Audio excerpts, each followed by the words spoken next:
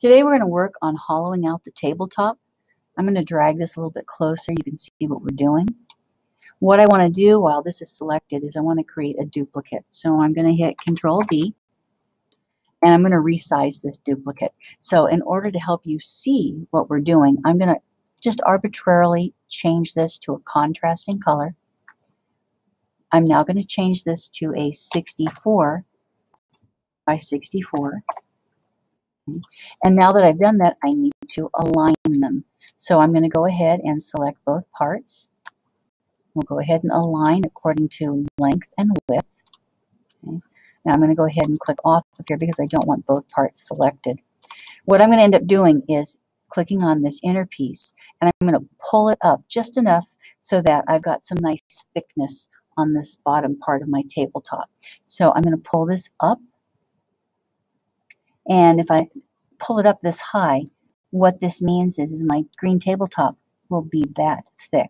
If I want it thinner, I can pull it up higher. So it's your personal choice where you would like that. You can see the numbers over here adjusting to 4 units above the work surface. All right, so I'm going to take this down a little bit. All right, so for me, I'm going to leave it at 2 units. All right, so now I'm going to go ahead and I'm going to turn that into a hole tool. And then I'm going to go ahead and group this. And now you can see we have a nicely hollowed out table. All right, next part we want it to do is to put the bracing on. Go ahead and grab a work plane, put it onto the inside of your table. Click the brace and hit D to put it on the work plane. And if you want, you can use your arrow keys to move this over, or you can drag it over, but don't change the dimensions. Just roughly put it in center. Now go ahead and select all parts, and we want to go ahead and align this according to length and width. And then go ahead and click off because we don't want to be moving all parts of this table right now. All right, click on this brace, hit Control D, and we're going to go ahead and swing this off by 90 degrees. And so in this particular example, I'm getting negative numbers, so I'm going to click and type negative 90, and then we'll click off. All right, so there you have your table, and you can see the brace is right on top. All right, now go ahead, group all parts. Next piece we want to put on is this little cylinder. Before I move the cylinder, we're going to go ahead and get a work plane, and we're going to put it right on top of that little brace.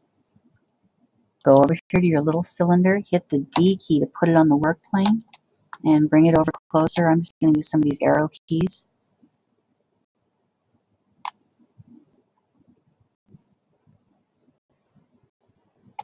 And we'll bring it in much closer.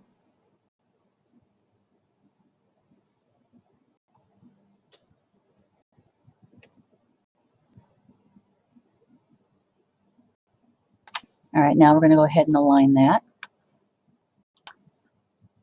Length, width. All right, that looks good. Make sure again that everything is selected, and then let's group that. Okay, I'm just going to go ahead and turn that back to a red table. All right, the next thing we want to do is put a hole through this center cylinder, but we don't want it to go all the way through. So I'm going to click this little hole tool back here. I'm going to hit the D key to put it on the work plane, and I'm going to grab it carefully in the center. I don't want to distort any of those measurements. Okay, and we're going to go ahead and align that. Length and width. All right, so now let's go a little closer so you can see what we're doing. Go ahead and hold the right side of my mouse to tilt this. All right, click off. And if it doesn't let go, you can always click on another piece. Click that hole tool and drop this down. Okay, you're getting sassy. We'll try that again and drop that down. You see, I want to drop this down so that there isn't a hole in the other end. So take it down a little bit more. And if you kind of tilt, you can see here, this is how thick that piece is going to be. This is how much material I'm leaving behind, right?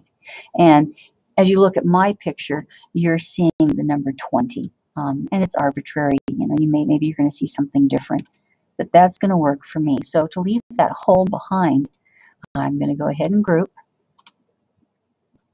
Okay, and now you'll see when I tilt this, there's that hole. That's where I want to put the umbrella stand. And that hole should give me enough depth so that when I go to super glue the umbrella stand in here, it should be able to support it. All right, so now that you've done that, meet me in the next video and we'll start working on the legs of the table.